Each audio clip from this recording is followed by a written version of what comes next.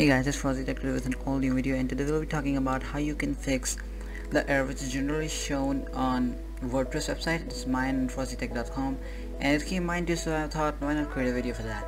So before that, make sure to like and subscribe, and that's gonna help me a lot. This tutorial is also posted on my website, make sure to check it out.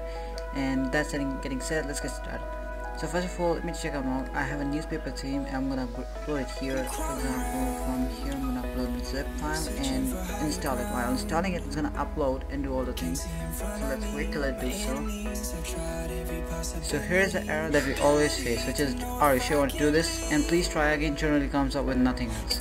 So let's go to whatever your hoster is. For my case, I'm using hostcurly.com.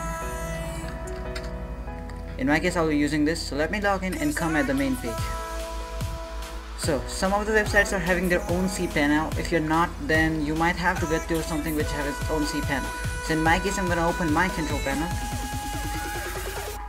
And now it's just a minute more. We only need to do is to upload the newspaper theme onto our disk manager. So let's use our file manager to drag out. Let's go to file manager. And from here, all you need to do is to find a way to the main HTTP server. So let me find it out for myself first.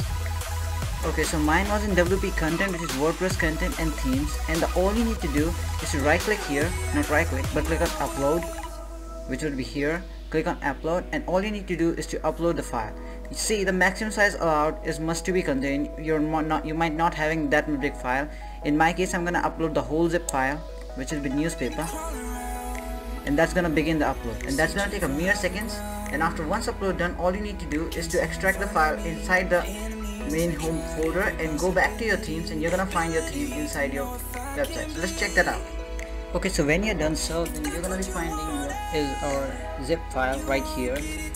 And the next thing you gotta do once it's uploaded, just all that's done once, you click on the zip file, just click on it and click on extract. And that's gonna do the work same on you to extract it on the same directory. Just click on extract file,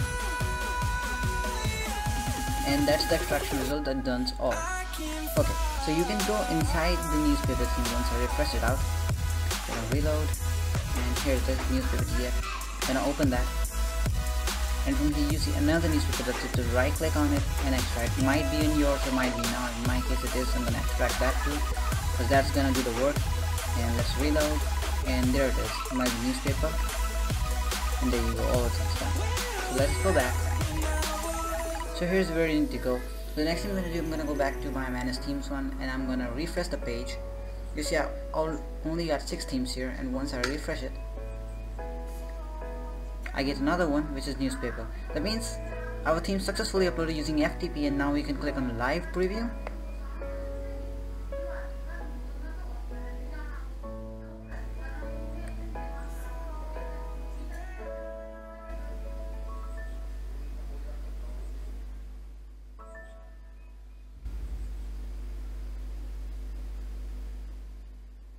And once that's successfully done, it's gonna show you something like this, and all the things up and ready.